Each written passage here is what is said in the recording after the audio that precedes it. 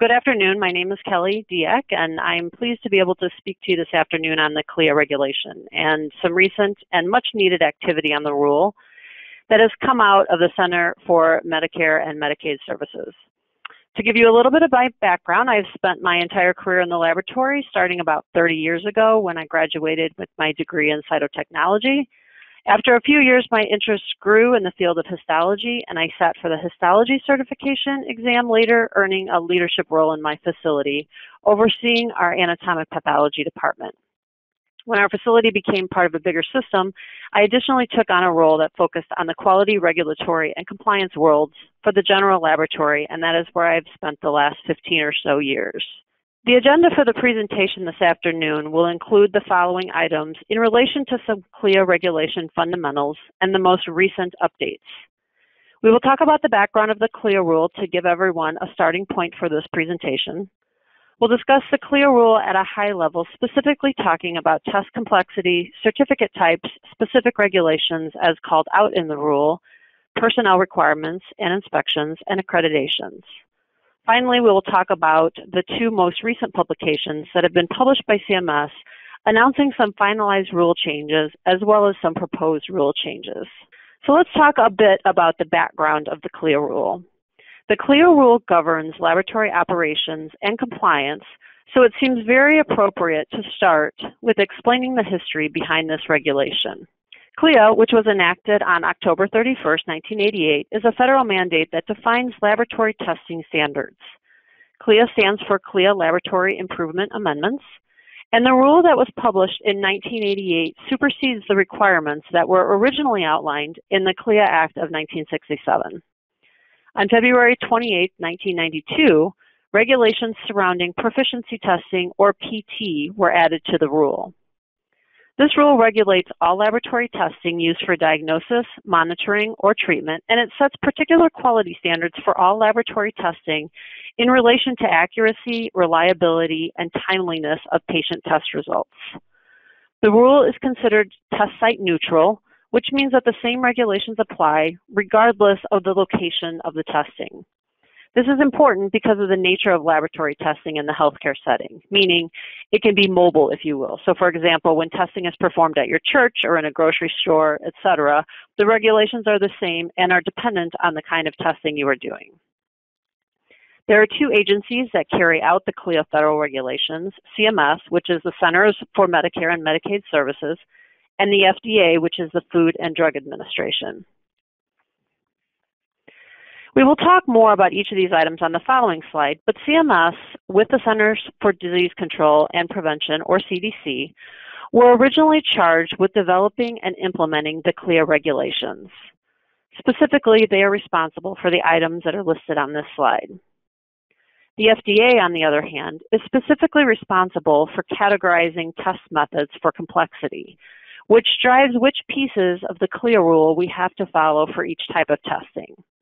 You've been hearing much about this in the news as COVID testing was developed at the start of the pandemic. The FDA was involved then to provide EUAs, or emergency use authorizations, for the testing and is now circling back around to provide a more official stance on this testing in terms of complexity. For the next few slides, we're going to talk about the CLIA regulation itself and its components at a very high level. This is just to give you a flavor of the contents of the rule in case you have not read the rule in its entirety. So the first thing we're going to talk about is the type or complexity of testing. This is a good starting point because this particular piece of information on every test drives what parts of the CLIA regulation we have to follow for that test system. CLIA specifies that laboratory requirements are to be based on complexity of the test method performed. There are three different complexities of testing: waived, moderate, and high. Relating back to the COVID testing when it first came out, COVID testing was not defined via a complexity because it was an EUA, but the EUA determined which environments the testing could be performed. In most cases, and particularly with PCR testing, it was determined that it must be done in a high complexity lab. In other cases, it was approved to be done at the bedside and in a waived testing environment. It is these depictions that drove how we implemented the testing and what became part of the process as we initiated patient testing. We will discuss wave testing first. The CLIA rule established provisions for categorizing a test as waived. Wave tests are test methods that are, quote unquote, waived, essentially exempt from regulatory oversight if they meet certain requirements established by the statute. CLIA defines waived as tests cleared by the FDA for home use, so patients can basically purchase these products over the counter. Tests using such simple and accurate methodologies that the likelihood of erroneous results is negligible, and tests that pose no reasonable risk of harm to the patient if the test is performed incorrectly. In 1992, when the requirements for meeting CLIA were first published in the Federal Register, only simple and foolproof methods for 8 analytes were waived. Beginning in 1997, however, Congress instituted revisions to the CLIA waiver provisions, and under the current process, waiver may be granted to any test listed in the regulation, any test system in which the manufacturer provides scientifically valid data to meet the waiver criteria, and test systems cleared by the FDA for home use. This change allowed for an increased number of tests to be categorized as waived. Examples of these tests include glucose testing using a glucometer, pregnancy tests, and urine dipsticks, which are many of the tests you might see being performed in physician offices. The other 2 levels of testing are moderate and high. These are also called non-waived. The criteria listed on this slide are considered key elements to performing a test correctly. When tests are determined to not meet the waived criteria, they are then assessed based on these items to determine if they are moderate or highly complex. To classify a test, each element is scored with a 1, 2, or 3, 1 being the more basic and 3 being the most complex. Then based on the sum of the scores, they're classified as moderate, which is a score at 12 or less, or high, which is a score higher than 12. Of the test systems currently being marketed, more than 1/2 are classified as moderate complexity, and the remaining, excluding those in the waived category, are high complexity. When the FDA determines test complexity, it is based on the manufacturer's instructions on how the test should be performed, from start or collection to finish, the final result verification. Tests can only be defined by the complexity that they were given if these instructions are followed exactly. There are occasions where sites might deviate from manufacturer's instructions. When this happens, the complexity that was assigned by the FDA is null and void. When facilities develop its own test procedure or chooses to modify an existing FDA-approved procedure, which includes not following the manufacturer's directions, the test automatically falls into the high complexity category and is subject to CLIA's most stringent requirements. These are called laboratory developed tests, or LDTs, and modified tests, respectively. So based on the complexity of testing that is being performed in a particular lab, you need to have a CLIA certificate that supports that level of testing. Once we determine the level of testing we are doing at a particular site, we apply for a CLIA certificate. Each certificate has a fee schedule, which is dependent on the number of test specialties, test complexity level, and test volume that is performed by the holder of the certificate. The lower the complexity, the lower the cost of the certificate. A certificate of waiver, or a COW, is what is obtained if a facility performs waived tests only. This is what a physician office typically holds.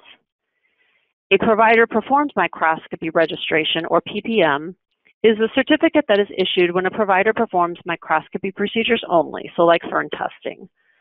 If a PPM certificate is held, waived tests may also be performed without obtaining an additional certificate. The last category of certificates are for labs that are performing moderate and highly complex tests. These labs initially apply for a certificate of registration.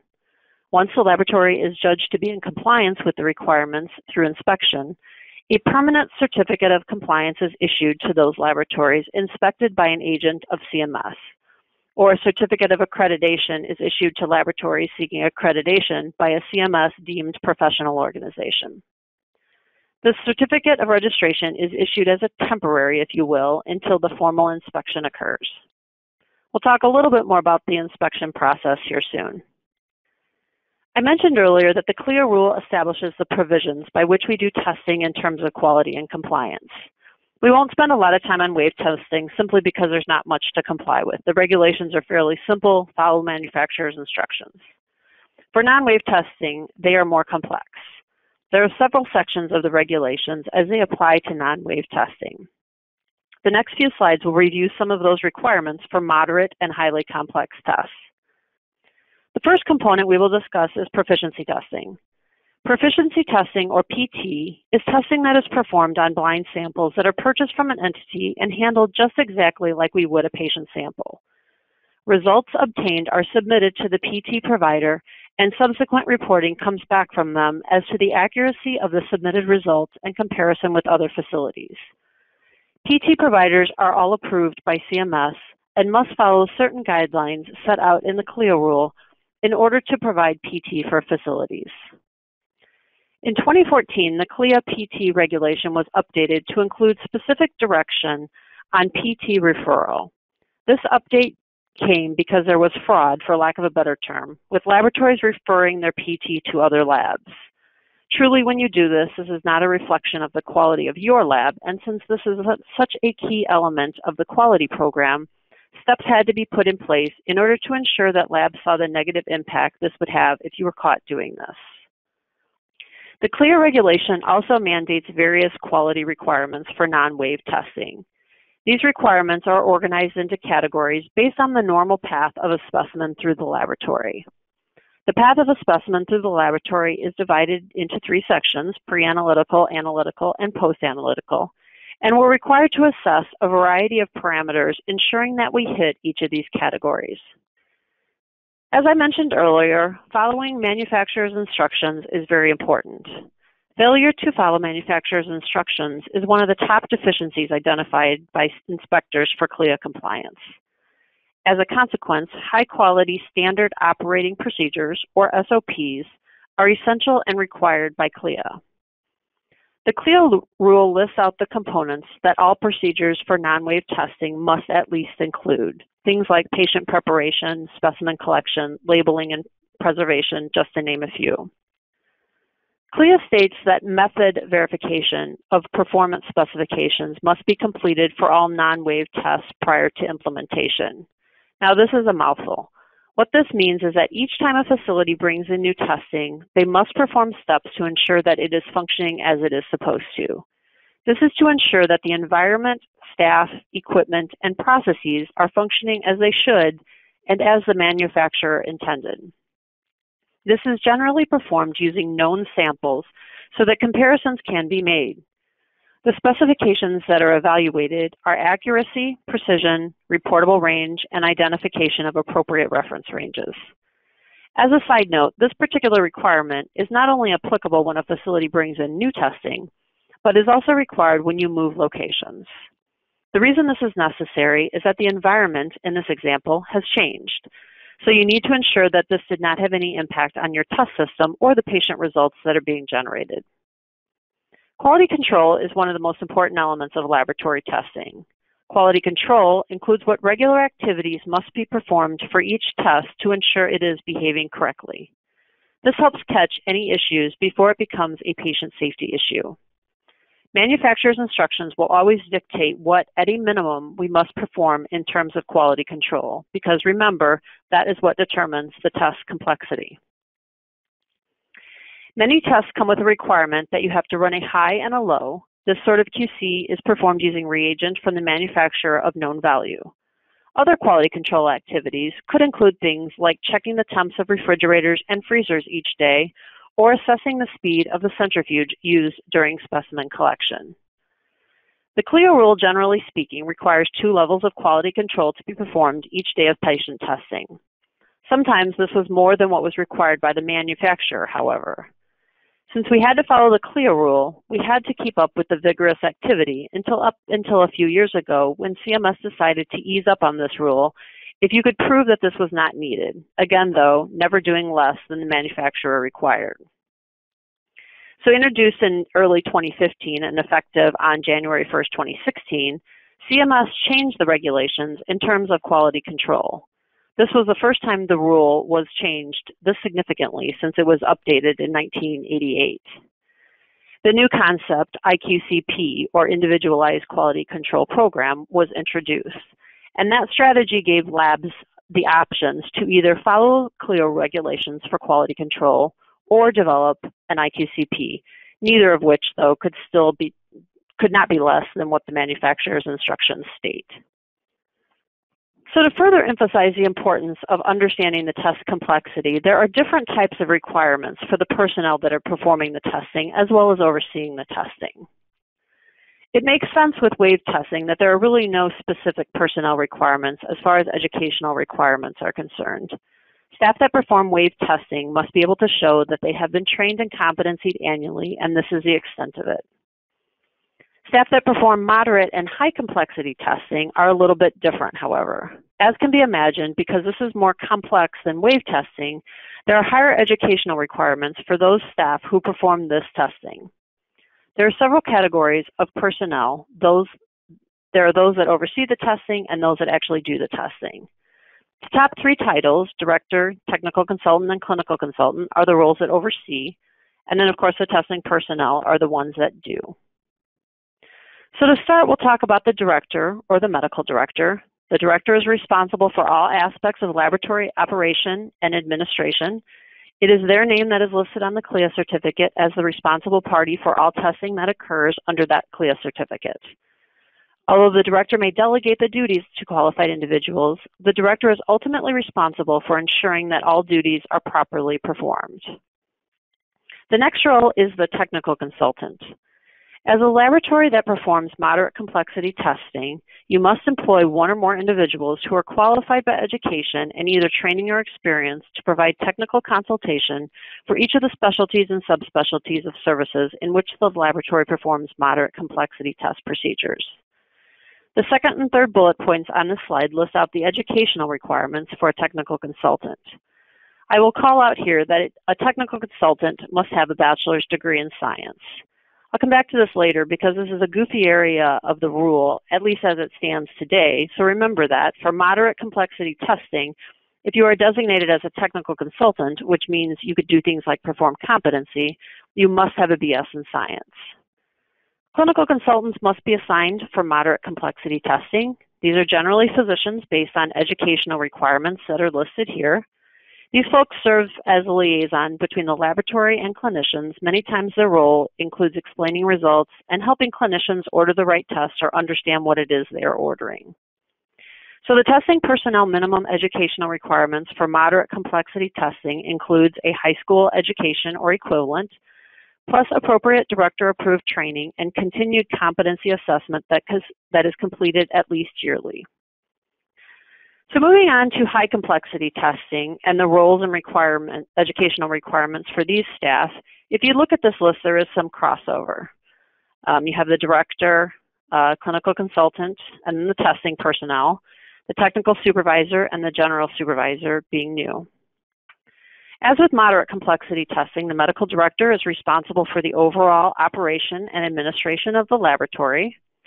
And if you notice in these educational requirements, the director for high complexity testing must have a doctorate or be an MD or a DO. This is a little different than what you saw for moderate. The technical supervisor is a role we have not yet seen. They establish the quality standards of the laboratory by selecting and monitoring methods and instrumentation and evaluating and documenting the competency of its personnel at least once per year after the first year of employment. The qualifications for this position range from a clinician to an individual possessing a bachelor's degree in medical technology or a clinical laboratory science or chemical, physical, or biological science, plus specified training and/or experience. The clinical consultant role is the same between moderate and high complexity testing. The general supervisor role is another role that is not required for moderate complexity testing. And if you notice in the original slide that outlined all the roles for high complexity, you might have gleaned that technical consultant was not listed.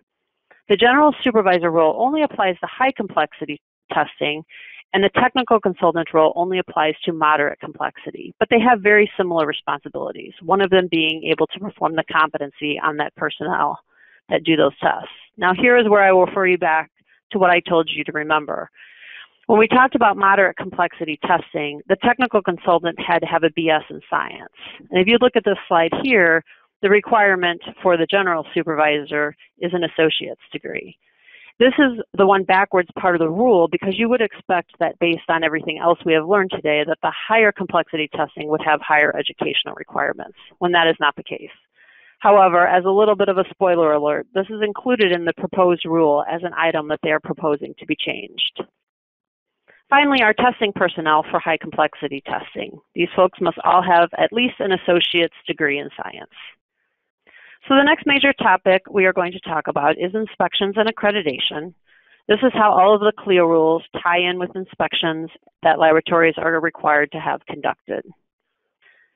I mentioned earlier that for moderate and high complexity testing, once the laboratory is judged to be in compliance with the requirements through inspection, a permanent certificate of compliance is issued to those laboratories inspected by an agent of CMS, or a certificate of accreditation is issued to the laboratory seeking accreditation by a CMS-deemed professional organization, and that this certificate of registration is temporary until that formal inspection occurs.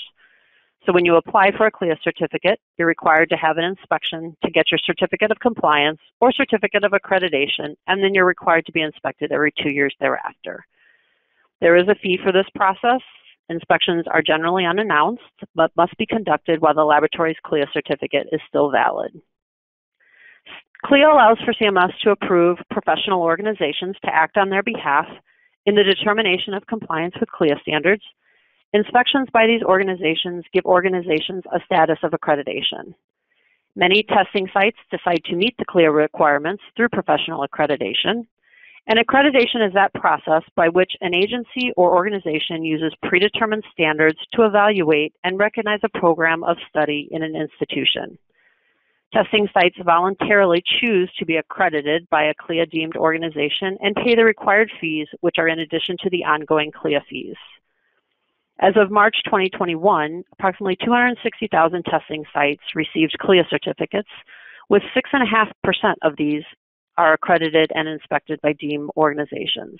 Most accredited labs are inspected by COLA or CAP, which we'll talk about here in just a minute. Professional organizations that are approved to act on behalf of CMS in determining CLIA compliance are said to have deemed status. These include Joint Commission, CAP, and COLA. These are the most common entities.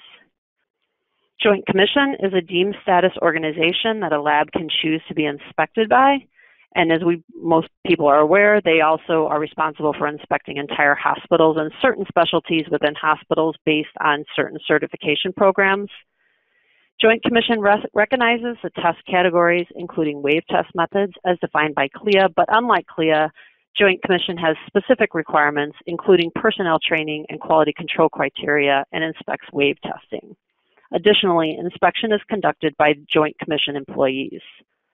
The Laboratory Accreditation Program of the College of American Pathologists accredits only laboratory testing sites and not the entire healthcare organization. CAP spells out its requirements in a series of specialty-related checklists. All test sites must follow the Lab General, All Common, and Team Leader checklists, and then the specific checklists appropriate to the specialty of testing, for example, hemo or coag. Proficiency testing has been an important component of the CAP inspection philosophy.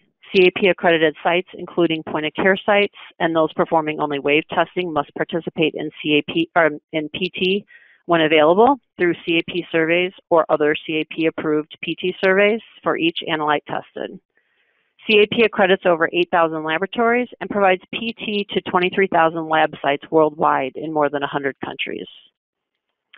For high complexity testing, CAP accredited test sites must identify a director, clinical consultant, technical supervisor, general supervisor, and testing personnel. These are all the roles we talked about a little bit earlier. CAP does prefer to see pathologists as the medical director, however, as long as the person in this role meets CLIA requirements, it is acceptable. The checklists that labs are inspected on include all types of items we discussed earlier. So now we're going to turn the presentation to the changes that came out of CMS most recently. The first change we're going to talk about is CMS 3355, which was published on July 11th of this year. This final rule is related to several key items, all of which are related to proficiency testing. The changes that were made to the PT requirements will be effective 2 years after the publication date of the final rule to allow laboratories and PT providers time to accommodate to the changes. This effective date is July 11th, 2024. The changes is related to PT referral, which we will talk about shortly, has a much shorter effective date, that being 30 days after the publication date of the final rule, which is already in effect, with that date being August 10th, 2022. Some of the high-level changes in terms of microbiology specialties and subspecialties include the addition of broad categories for the types of PT required for each subspecialty and a more general list of organisms. Types of services used to be listed in the rule for each microbiology subspecialties, and these have now been eliminated. And then there were several reporting satisfactory performance criteria and verbiage changes made to the section of the rule that speaks to microbiology PT. Non-microbiology specialties and subspecialties also saw changes, with 29 analytes added to the list of CMS-regulated analytes and 5 deleted. Additionally, there were updates made to the criteria for acceptable performance, including target values and acceptance limits. Some examples have been given on the slide showing, as with the microbiology section, various reporting, satisfactory performance criteria, and verbiage changes have been made in the final rule. CMS made some changes to key terms that help frame the proficiency testing regulations. New definitions were published for acceptance limits and peer group. CMS also revised the definition of target values slightly to remove some obsolete references. The changes that we are seeing in this final rule are much needed in order to keep up with the testing and technologies that are in place today. Many aspects of the rule as related to PT don't make a lot of sense anymore, with so many new tests being performed on a regular basis by labs and technologies being so much more accurate and precise as compared to what was available when the rule was last evaluated in 1992. As I mentioned earlier, the CLIA regulation determines who can be an approved PT provider. The newly revised rule includes a new provision that states that these programs that are going for reapproval must have at least 10 participants for each specialty, subspecialty, and analyte for which they are seeking reapproval. PT referral has always been a significant part of the CLIA regulation. This being because PT is such an important exercise to ensure that labs are producing quality results. PT referral in the past has always applied to moderate and high complexity testing. The finalized rule now includes wave testing in that expectation. This is the element of the rule that has been in effect as of August 10th. I've included a link on this slide to the Federal Register where you can review and read the rule in its entirety. While not fun reading necessarily, being familiar with the federal regulations is a good habit to get into. Just shortly after the finalized rule changes came out, the feds also issued a proposed rule. When a rule comes out, it is often in a proposed state with a comment period for folks in the industry like you and I to comment on the proposed language. All of the comments are gathered and then reflected upon, sometimes with changes being made as a result. It is our opportunity to let the rule writers know our opinions and thoughts on whether certain elements will work in the real world and what kind of impact they will have on operations. These proposed rule changes were published on July 26th, with a comment period already having ended on August 25th. We are now waiting for the finalized changes that will be published, what is not expected to be released until after the first of the year because of the large volume of comments that were received. There were several main areas that the proposed rule focused on: fees, histocompatibility regulations, personnel requirements, and alternative sanctions for CMS to apply to certificate of waiver laboratories. So just like everything else nowadays, the fees that are currently enforced for CLIA certificates and activities are being proposed to increase. This not only includes fees for the actual certificate application process, which are being increased in several areas, but also in some of the activities surrounding the CLIA program, such as survey exercises. Fees are being proposed to increase for all existing fees, as well as assessments to be done every 2 years to determine the need for additional increases. Replacement and revised certificates will now have a fee associated with them if you are requesting a new certificate to be generated. Currently, there is no charge for this. Wave labs are looking at a proposed charge of $25 in order to cover the expense the CLIA program must pay the FDA for the test complexity determinations they must complete. And then finally, surveys and desk reviews of unsuccessful PT will now have a charge associated with them if the proposed rule is finalized as is.